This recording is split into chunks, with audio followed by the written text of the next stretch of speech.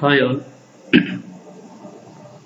In this tutorial, we'll understand marshalling and demarshalling concept in SOAP-based web service.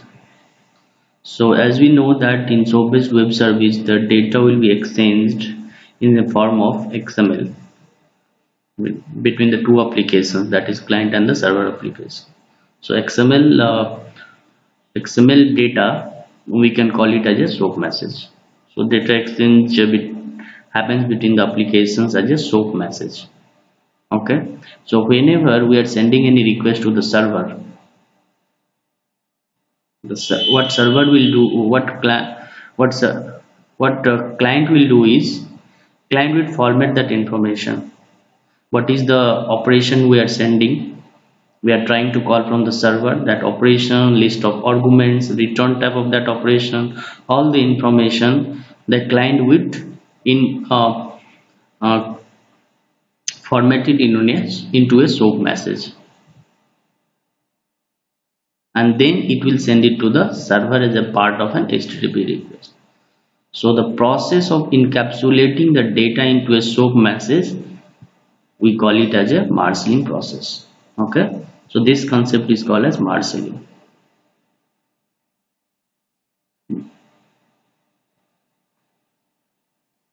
Now the demarshalling.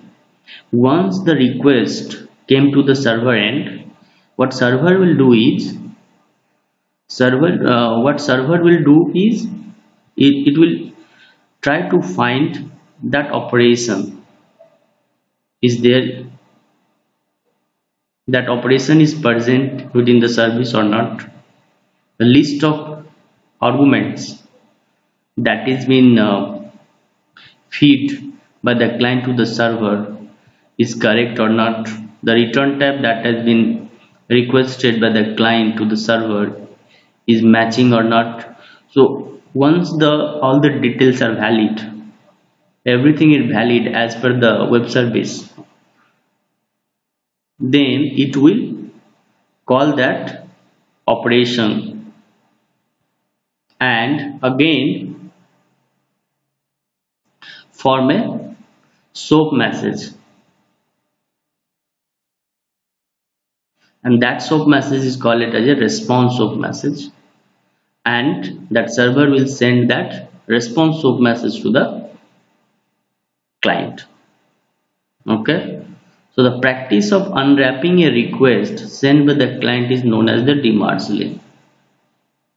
We are sending the request. If you can see the diagram, that the marshalling is happening at the client end. Okay, whatever the information we are sending to the server, the client is converting that all the information into a SOAP message. So that process is, we are calling it as marshalling.